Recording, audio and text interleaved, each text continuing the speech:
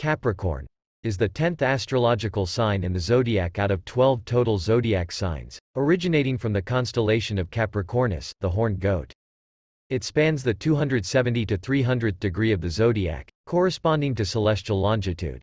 Under the tropical zodiac, the Sun transits this area from about December 21 to January 21 the following year.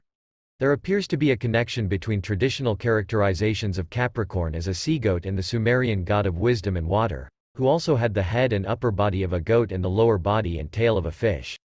People born during this period are called Capricorn.